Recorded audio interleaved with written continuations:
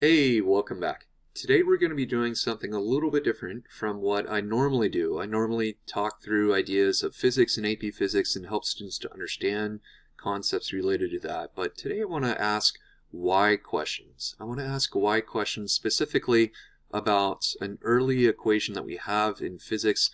It's called Newton's universal law of gravitation. There's a constant in here. This is big G right here. And there's something really interesting to think about with this. In fact, I think this is something that probably all physics and AP physics students should think about. And that is, why is the gravitational constant seemingly set to allow for life to develop? And that's what I want to talk about for today. So let's go ahead and get to it. It turns out if this constant was something like 1 in a billion smaller of a value, then we wouldn't have had star formation in the way that we had, and probably wouldn't have heavier elements like carbon and so on formed in our universe. Fusion would be impacted and heavy element formation would be impacted. In other words, life probably would not have developed if this was just a tiny bit less. And it turns out that if the G value was just a tiny bit greater, then it also would not have allowed for a life-permitting universe. If it was something like 1 in a billion greater, we would have had a big crunch after a Big Bang. So it's set at a value that is precisely needed to allow for intelligent life to exist. And the question is why? Why is this G value set the way it is? And related questions with that. So that's what I want to talk about for today. We do want to address 3 major ideas that people have brought up in response to this. So they brought up ideas of chance, logical necessity, and the multiverse theory. So I'm going to be talking about those 3 concepts and the problems with those 3 concepts as to why the universe is seemingly set to allow for life to develop. So let's talk about chance first of all. So what are the chances? Like what if the universe just happened to develop this way by chance? Well, to talk about this, I need to talk briefly about the idea of probability. Some basic probability ideas that you probably already know about that I need to remind you of. So it turns out that if you have an unlikely event, like let's say you want to roll a 6-sided die and get a 1 on that 6-sided die. If you were to do that, that would be an unlikely event. It would be a 1 out of 6 chance. Well, what if you wanted to have 2 dice, both of them getting a 1? You effectively are rolling snake eyes. What are the chances of that? Is that a 1 over 6 plus a 1 over 6? No, it's far less likely than that. It's actually a 1 out of 6 times a 1 out of 6. What that does is it makes it very unlikely to end up with snake eyes over here, because we have to basically multiply an unlikely event times another unlikely event. So if I were to summarize this, it turns out that 2 unlikely things that both need to happen together at the same time for a desired outcome make that outcome even more unlikely. Alright, so this is just a basic probability idea that I need to talk through, and I will apply it to some other things. It is likely that if I'm doing something interesting, then my cat will come forward and take a look. In any case, the question that I want to ask next is, are there other unlikely things besides the gravitational constant that need to be set up at a precise value to allow life to develop? And the answer is yes, most definitely. There are many of these things, and all of them are beyond the scope of this video right here, but I do want to just mention like 3 and give you a reference that you can take a look at. I'll also put this reference in the description of this video here. N, which is the ratio of the strength of electromagnetism to the strength of gravity for a pair of protons. If that was slightly greater or slightly lesser, it would radically change our universe in a way that would not allow for a life-permitting universe, as well as epsilon here, as well as omega.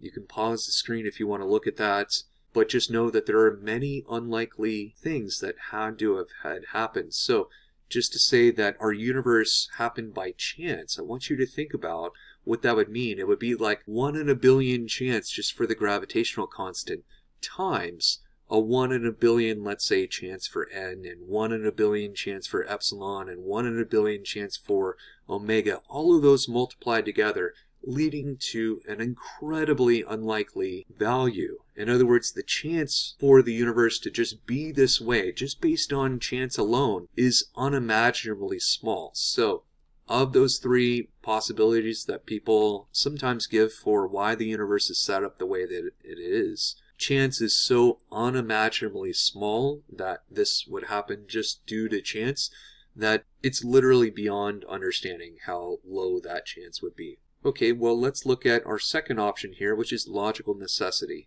And I've created a little graphic for that. This argument does have legs to it, and that is, if we are in the present looking back in time for the Big Bang, it is true that we live in a universe that allows for intelligent life to exist because we're here. We're intelligent life. We're able to look back in time and start to understand the physics that has allowed us to get here, so to speak. So it is true that we must, looking back, be in a universe that allows for intelligent life to exist.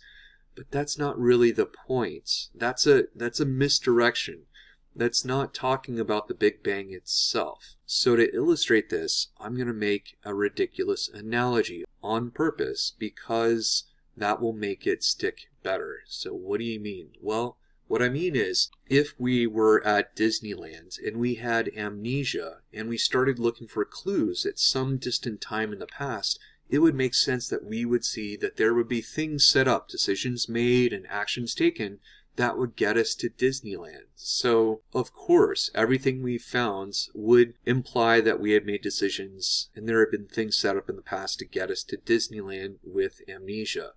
However, if we were to consider the question differently and say, well, let's imagine we are at that some distant time in the past. Who says we had to go to Disneyland? It is not logically necessary if we begin our consideration from some time in the past. We don't have to go to Disneyland. There are a billion other places we could go to. There's nothing saying we have to go to Disneyland if we consider this from some time in the past. Okay, well, let's apply this to what I had talked about previously. It is true, if we consider the question, we are now in the present, must there have been a universe that allows for intelligent life to exist? Yes, if we consider that from the present. That's not the question I want to ask. I'm asking about the Big Bang and the way the universe was set up originally altogether. So if we start from there, the question is, does there have to be a universe that allows for intelligent life to exist? And the answer is no. There is no logical necessity-based reason why the universe has to exist in such a way as to allow for intelligent life to exist.